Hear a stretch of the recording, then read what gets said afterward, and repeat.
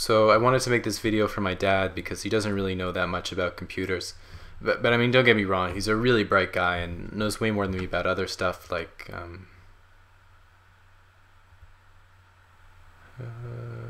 So the backbone of the computer is really the motherboard, which connects all the other pieces of hardware together and allows them to communicate with each other. One of the essential components is the processor, which does most of the calculations and executes the commands that you give a program or operating system. Now, you might be wondering, how does a computer process such complicated information that I'm inputting on the screen? And the reality is that your inputs aren't registered as complex actions because computers obviously can't interpret that, but instead your inputs are compiled by the computer and turned into bleeps and bloops. Okay, so as far as storage goes, you can get a regular hard disk drive on the cheap, but really should be strongly considering a solid state drive. They aren't that much more expensive and you'll save a good 45 seconds on boot time if your computer is off for some reason.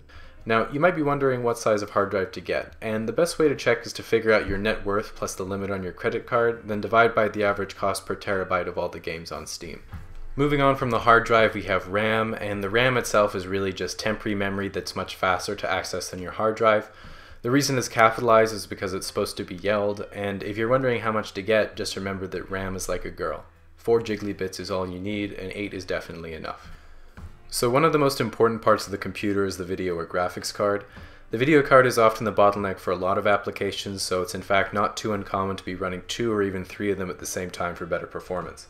This setup is called SLI for NVIDIA and Crossfire for AMD, so in regular use you would say, for example, that 3 NVIDIA cards is 3-way SLI, 2 NVIDIA cards is 2-way SLI, and a single NVIDIA card is being a filthy casual.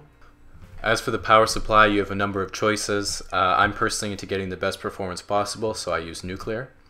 The whole setup runs pretty hot, so I set up a ventilation grill on the top of the tower so I can cook hot dogs if I get hungry. As far as peripherals are concerned, you just need a good wired mouse and any keyboard you want as long as it's mechanical and lights up. As for monitors, just sit comfortably in your desk chair and mark 4 points on the edge of your peripheral vision, and then just fill that area with screens. And now that you finally finished your setup, all your components are obsolete.